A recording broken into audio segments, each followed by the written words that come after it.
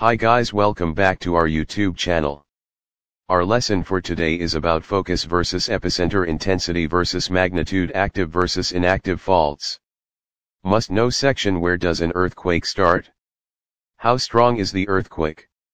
Where do earthquakes occur? Let us have a short pre-assessment first.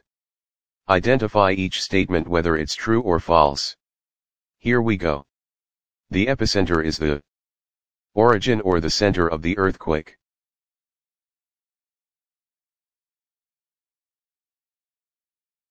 The answer is false.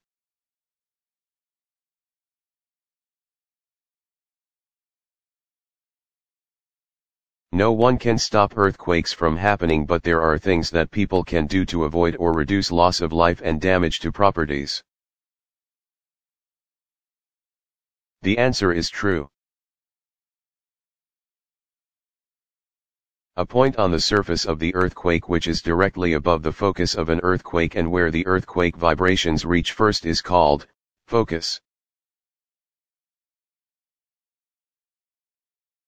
The answer is false.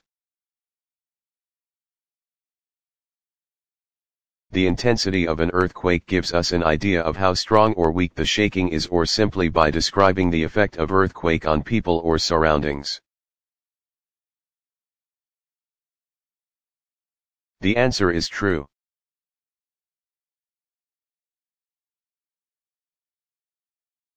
Active faults are structure along which we expect displacement to occur. The answer is true. Where does an earthquake start? The breaking of the rocks will start at the point where the rocks are weakest. This spot where the first break occurs is called the focus or hypocenter. The focus is the origin or the center of the earthquake. It is located underground.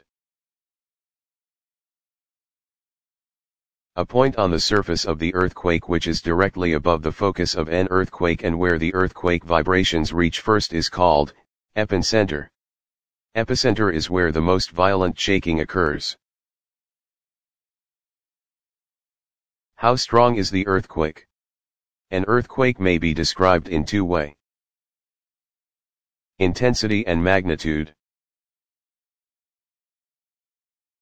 The intensity of an earthquake gives us an idea of how strong or weak the shaking is, or simply by describing the effects of earthquake on people or surroundings. The Philippine Institute of Volcanology and Seismology, or PHIVOLCS, uses the PEIS or PHIVOLCS earthquake intensity scale to describe the intensity of earthquakes in the Philippines. Another way of describing the strength of an earthquake is by magnitude. The Richter scale, also called the Richter magnitude scale, is a measure of the energy released. The greater the magnitude, the stronger the earthquake. Intensity versus magnitude.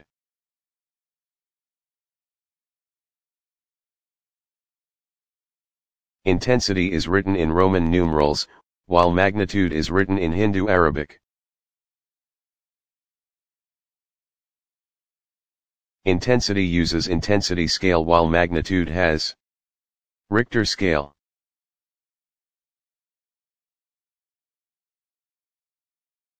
Intensity refers to how strong an earthquake perceived and felt by people.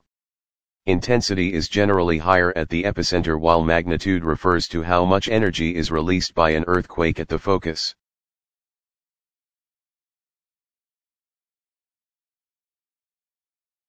Where do earthquakes occur?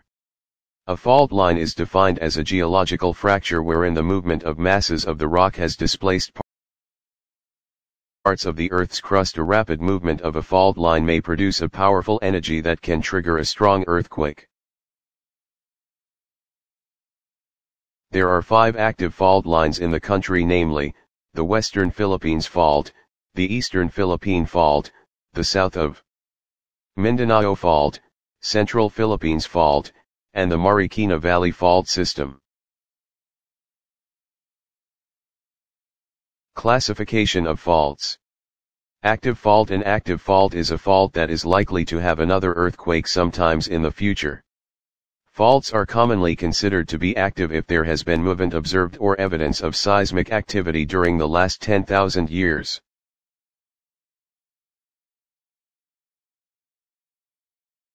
Inactive fault are fault structures that we can identify, but which do not have earthquakes if a fault has been inactive. For millions of years, it's certainly safe to call it inactive.